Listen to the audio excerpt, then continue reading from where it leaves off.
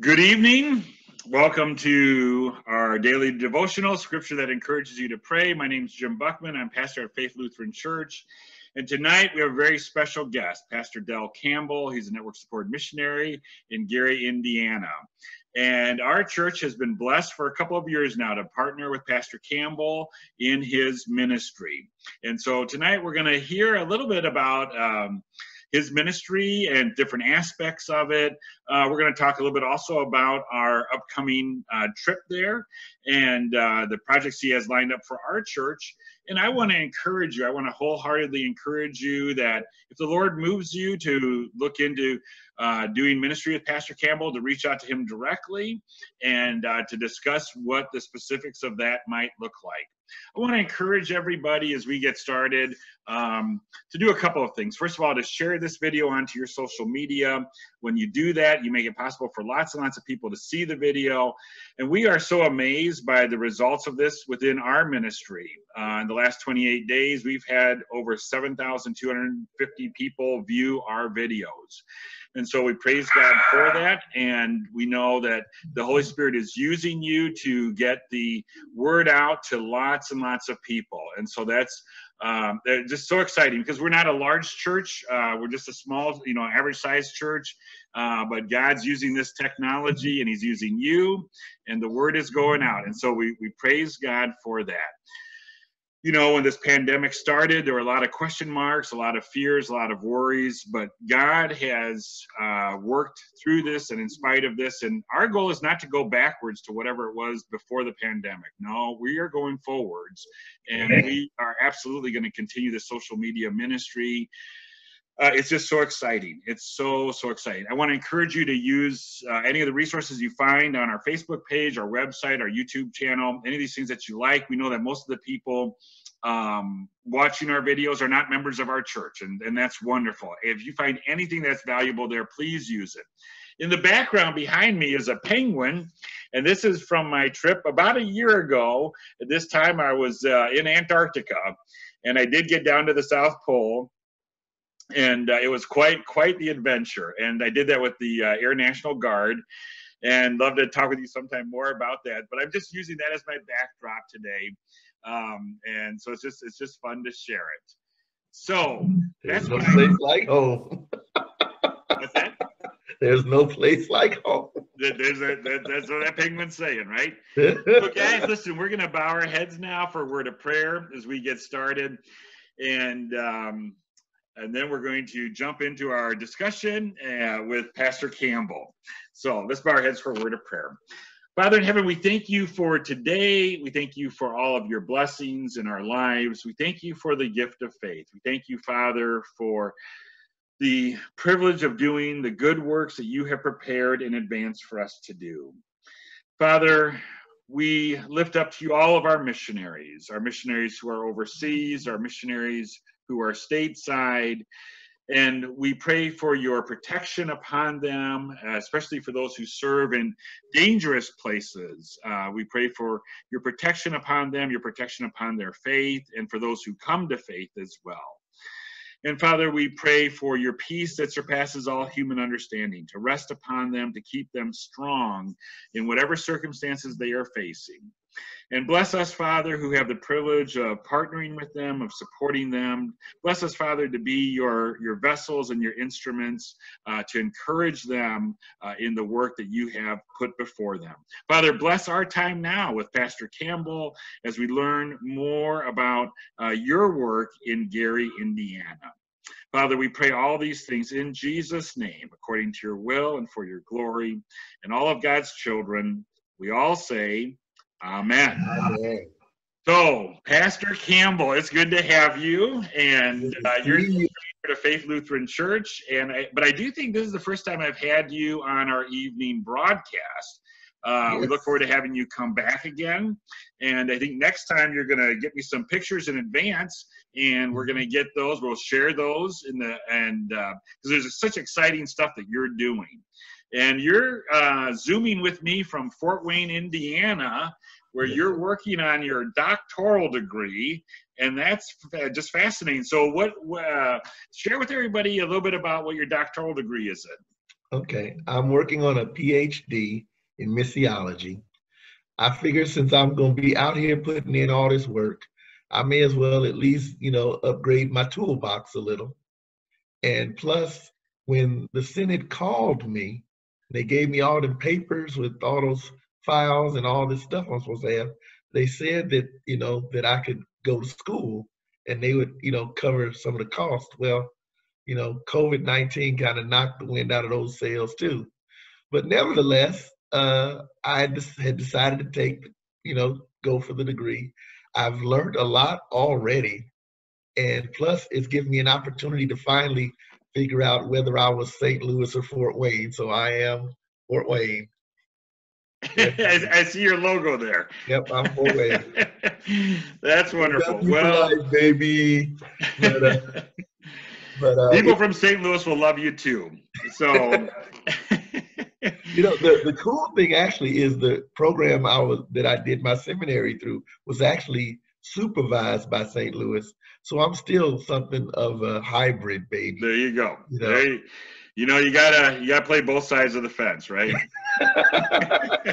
Yes, indeed. Yes, indeed. Yeah. So, Pastor Campbell, it's great having you to have it and just to share a little bit. I think our people would love to hear from you. One of the things we were talking about before is, share with the people a little bit about some of the challenges that you faced in your calling. Sure. A lot of people, when they hear that I was Gary born and Gary bred, they go, "Oh, well, that's great. So you got a chance to go back home." Yeah, that's true. I did. But that was after spending 20 years on the West Coast, 20 years in sunny Las Vegas, and even sunnier Southern California. And on top of which, now having a family, all of whom were born and raised in California. So we come back to Indiana. For them, it's a new adventure. For me, it's all my nightmares during the wintertime coming back to haunt me. But in fact, God has been good. It has not been we haven't had any blizzards really since I've been back here. But it's still Gary. And Gary is a city that has a great history. I mean, it was Steel City. It was the Magic City. It was the place where all kinds of talented, creative people were born and raised and went to school and, found success. But that's history. Gary today is a shadow of that, even physically. We've got 57 square miles of land and 70,000 people living in that. If Gary were designed that way, it would be beautiful. It means every house would sit on like acres of land, but it wasn't designed for that. It was designed to hold 150,000. So now we're like, a little kid wearing his dad's suit. It doesn't fit. On top of which, there have been a lot of economic issues. There have been some issues with regard to crime and such like that. But I will tell you this, for the most part, although I know that there is a risk factor. I mean, uh, gosh, just a few weeks ago, there were shots fired right around the corner from my house. But I don't feel afraid, when I go to work and talk to people and visit folk. I don't feel afraid because I know that God called me here. I have my call documents. Anytime I start to wonder, I just take a look at them. There it is right there. You were called here. And because God called me here to do his work, he promises, his name is a strong tower.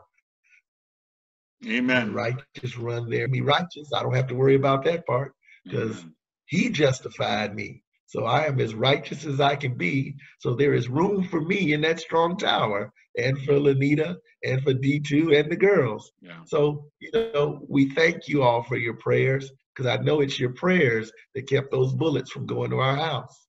Amen. It's your prayers that keep drama and trouble and tribulation from really hitting us.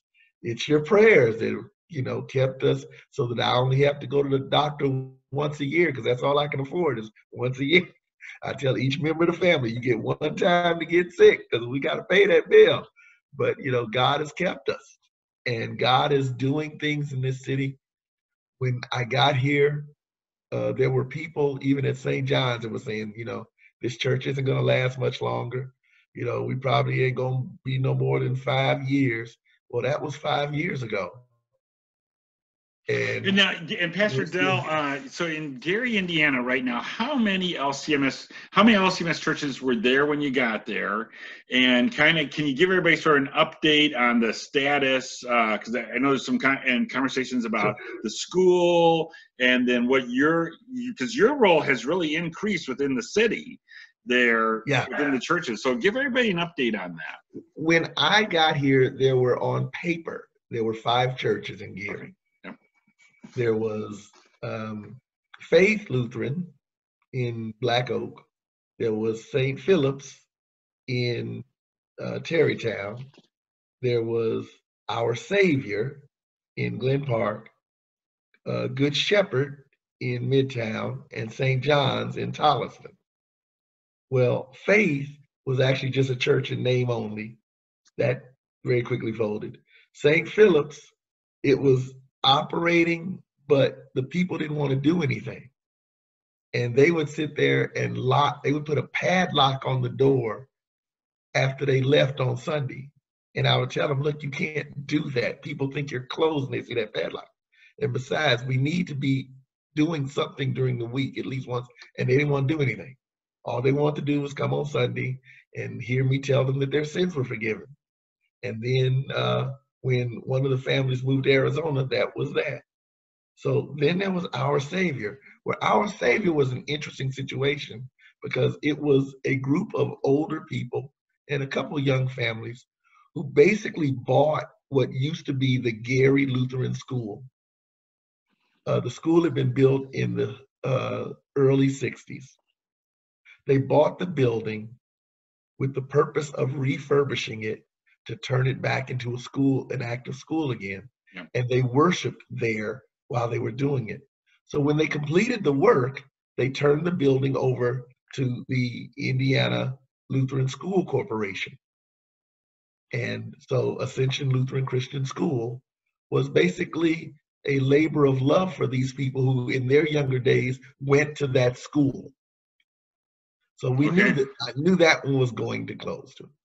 So that left Good Shepherd and St. John's.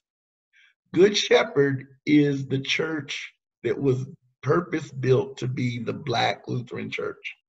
St. John's is the oldest church in Northwest Indiana.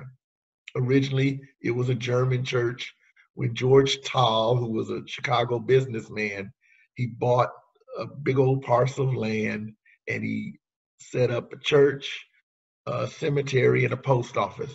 And they called the area Tolliston, Tall's Town, in essence. St. John's has been active since 1870. We transitioned from being a German church with German liturgy to being a church that has an African-American population. And many of the people that are there now, they went there as children. Their parents went there. We baptized some children, some babies there. We got the young people there. During the summer, we work with a group called the Gary Cultural and Historical Society, and we do a youth cultural immersion summer program where kids come in, they learn about music, they learn about singing and dance and art, painting and photography. They also get help with their scholastic activities, reading, writing, arithmetic, all that good stuff. Yeah. Yeah. And, so Pastor Campbell, thank you for giving us the updates on the challenges of challenges of relocating a family, and coming back home, so to speak, and leaving sunny weather, and challenges of Gary, Indiana, historically, and with Lutheranism. And then you kind of transitioned now to talking about partnerships. And that's a very interesting partnership. Are there what can you share with everybody about partnerships you're working on developing? Because a missionary can never, never wants to try and do it by themselves. They always want to try and have partnerships. And so what can you share with everybody about partnerships so people get a feeling for this ministry being sustainable long-term? Because long-term sustainability is about partnerships. We have developed relationships since I've been here with, among other entities, the Calumet Artists Conservatory, which helped us establish a community garden on the property of St. John's. And it's a beautiful garden. I'm not going to say it's self-sustaining, but it almost is because of the climate out here. We don't have to do a whole lot other than put the seeds in the ground and occasionally water it and then pull up the weeds. It pretty much does its thing. And anybody in the neighborhood can come and help out, and they do. And when the tomatoes come up and the melons come up and the greens come up, they come over and they harvest and everything. And I'm glad they do, because if they didn't, there'd be an awful lot of stuff in there. So, I appreciate everybody that comes out and help. Plus, we teach people how to grow their own gardens in their own yards. Another partner, as I mentioned earlier, was the Gary Cultural and Historical Society. Another great relationship that I've developed is with the owner of a local radio station, Dr. Marion Williams. He owns WLTH. It's on AM and FM. He actually owns some other radio stations in the state as well. So he's a successful Black man. And for some reason, he just took a liking to me. And now... who can blame him? I mean, that's automatic, right? Praise God. Amen. But he has me come on the radio every Friday at 6 p.m. with a very nice young man. And it's called Issues and Answers. And we talk about all the issues of the day, both local, state, federal. And because Scott Cannon, that's his name, he just insists on calling me Reverend Dale.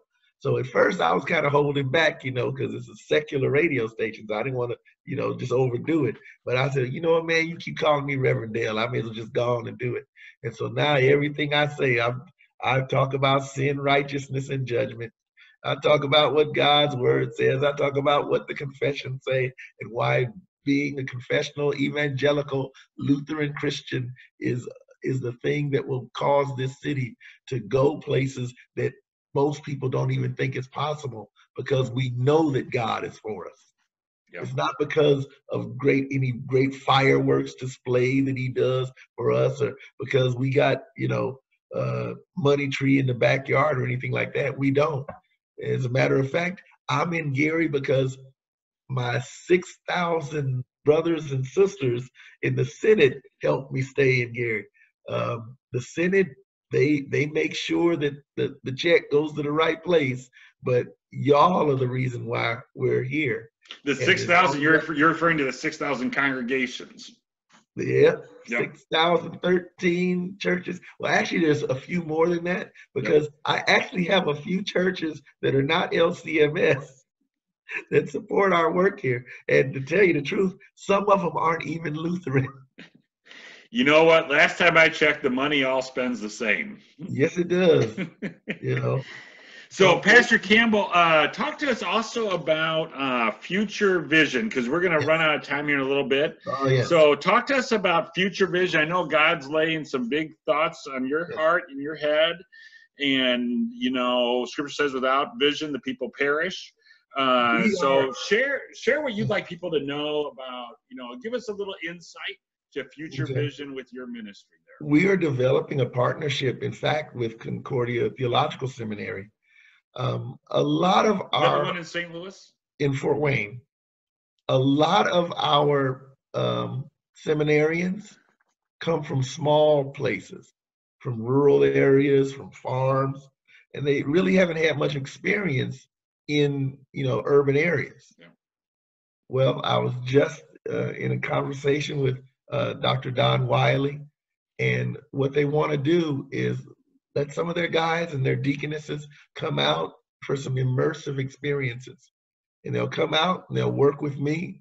We'll do ministry in the city, and it'll give them an opportunity, because some of these guys and some of these women are going to be called not to where they grew up, but to places like Gary, like St. Louis, like Detroit. And you don't want to send somebody and the first experience they have of being in the city is when they get off that airplane. So we're gonna be there and help them with that. Also, well, and also, not just where their first call is, right? But I think we want to encourage an atmosphere within the churches at large of working together. And so if you've never been in an urban setting, maybe your first call is not to an urban setting, maybe your first call is to a rural or suburban setting where you're very comfortable, but because you've had that urban experience, then you're able to translate and encourage your congregation to partner and have conversation with our brothers and sisters in another setting too. Because right? here's the reality. It's not a bunch of bodies, it's one body. Mm-hmm. Many members, but one body. And Jesus said it in the word, when one suffers, we all suffer. When one rejoices, we all rejoice. So it's not about each of us competing with each other. It's all of us walking together. Synodos. That's what we are. We're walking together. And so, I know, Pastor here, he's really, modest, because he says he just got a little church. Let me tell y'all, that's a big old beautiful church with a whole bunch of beautiful people. And I love going there to preach. But we love having you. we walk together, we work together, and it's awesome because for many of the people in the city, they really didn't know much about Lutheranism. Right. And so when they see us doing the things we do, when they see us out and about, when they see us, working together, when they see us even ministering, it's something that they didn't know. And, it raises questions. Yep.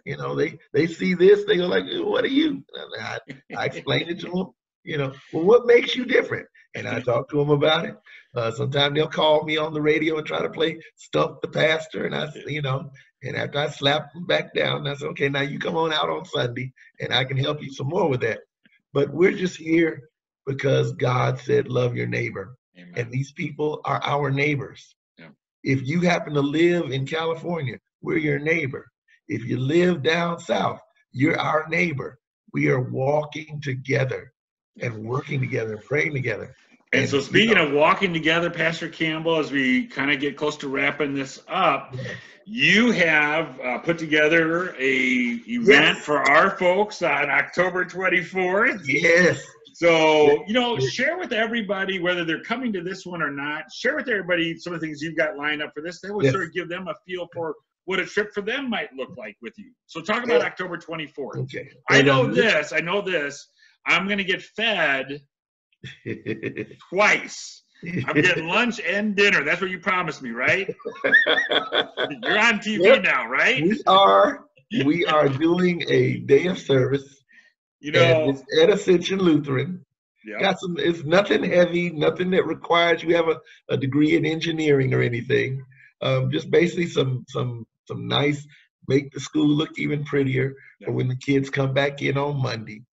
And then I said that while we're working, I was going to fire up the grill. And I got Pastor Jim's rib tips set aside. Everybody else going to get some ribs and some other things, but I got some rib tips just for him. And I like to cook, and I just believe that God's going to bless us with Indian summer that day. And we're going to cook, and they're going to eat, and we're going to fix things up. And our school's headmistress will be so tickled. And it's just going to be a great day and a great opportunity just to share in the goodness of the Lord in Gary, Indiana. So, well, I'm really looking forward to this trip because you took me out there. Remember, you took me out there, it's been a year or so, and there was some work going on that particular day when we were out there. And it's amazing the work that's already gone on there. I look forward to seeing more work. And it's a wonderful opportunity for us. I can tell you, Pastor Campbell, that I've been sharing this already with our people, and I already have people lined up that are looking forward to coming down. And we're looking at it. When you and I talk, we talk about a team of 8 to 12, and I think we're going to have a solid team for you. And we're looking forward to just getting into the work that you've got laid out for us to do. That's it. It's nothing's real heavy. We already fixed the roof, so we did the big stuff already. That's good. But I think there may be some gardening, fixing of this one cart where they put all the art supplies and the tool closet, just little light fix up stuff. Basically, just giving me an excuse to barbecue. Basically, I have to be honest. That's what it is. That's awesome. All right. Well, Pastor Campbell, we are. What's that? It'll be great. I said, and you all coming, it's going to be great. Give the people from St. John's to meet you all, and you all to meet them. And if anybody else just happens to be in the area, yeah, okay, you can come too. But you can't get none of Pastor Jim's rib tips. Pastor Campbell, our evening daily devotional is titled, Scripture that encourages you to pray. All right. Is there a scripture that encourages you to pray? Yes, there is, as a matter of fact. It's in Paul's letter to the Philippians. It begins at the end of verse 5 of the 4th chapter. The Lord is at hand. Do not be anxious about anything, but in everything, by prayer and supplication, with thanksgiving, let your requests be made known to God. And the peace of God, which surpasses all understanding, will guard your hearts and your minds in Christ Jesus. Amen. I love the fact that because the Lord is my shepherd, I need not fear a thing. The Lord is my help. Whom shall I fear? What can man do to me? Amen. Prayer is always in order. Amen. I know, your flesh will tell you, oh, it don't mean nothing, it don't do nothing. But given that the way God moves, most of the time when God moves, you don't even know he's done it. Yep. It's just like the wind. The only reason you know the wind is there is because the leaves shake. God does a little shaking as he goes by. But since he says that he hears and he answers, that's all you need. Because he's never lied. No. And he's not going to start just for you. No, sir. So join us in prayer today. Make prayer a part of your life, because that's you and God. Amen. That's you and God. Pastor Campbell, thank you for your time so much, and we look forward to having you back on the broadcast. And I'm looking forward to being with you in person, October 24th. And again, I want to encourage folks from other churches that are watching this to reach out to Pastor Campbell, keep him and his ministry in your prayers, and pray for October 24th. And that's just going to be a great time. And everybody else, look forward to being with you tomorrow night for our next installment of Daily Devotions, Scripture that encourages you to pray. Let's go in peace. Let's serve the Lord. Thanks be to God. Amen.